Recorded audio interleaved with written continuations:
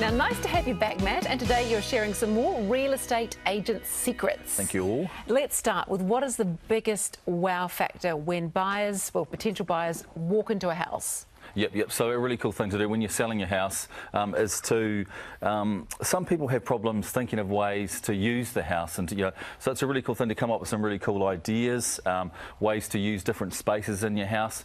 So dressing it is really, really important. On our first home, there was a space under the stairs that was a nothing wee space, very unusable.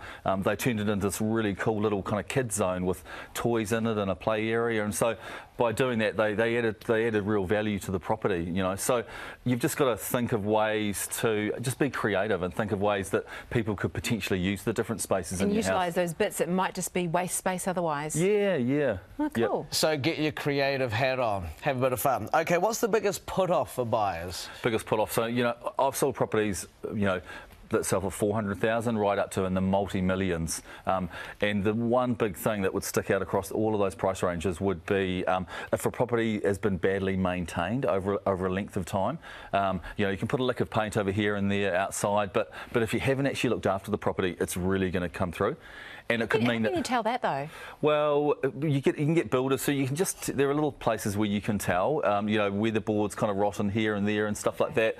And those signs mean that someone might have to spend a considerable amount of money on that property. Repiling, piles are rotten, all that kind of stuff that comes from bad maintenance.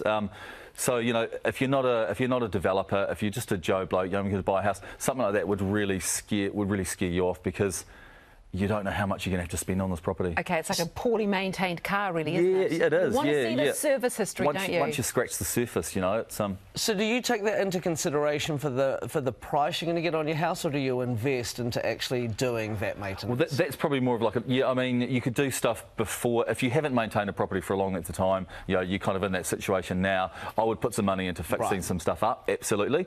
But I guess my advice to people now would be, if possible, if you've got a rental property, or would be to try and maintain it just to a particular level. You don't need to go crazy, but just kind of keep it up to, just look after it. Okay. Yeah. Good advice. And just finally, if you're in a home right now and you're thinking, should I renovate it or should I sell it? What should you be looking at doing? Good question. We get these people, every single open home I've ever done, we get people asking this question. It's a real personal thing, you've got to go to your architecture tradies, obviously, and get quotes for it. You've got to take the time into consideration, the 8 months to a year it's going to take to do the renovation. The grey hair. Yeah, exactly. The relationship. But, with the Auckland market, the way it's been lately, do-ups are almost going for as much as done-ups. So, I sell a lot of stuff in central suburbs, and honestly, half the time you would be mad to actually put the money into doing a house up for what you could actually get an already done-up one for. Okay. Right, yeah, and that's a good place to leave it, I think. Great advice. Thank you, Matt from Barfoot and Thompson.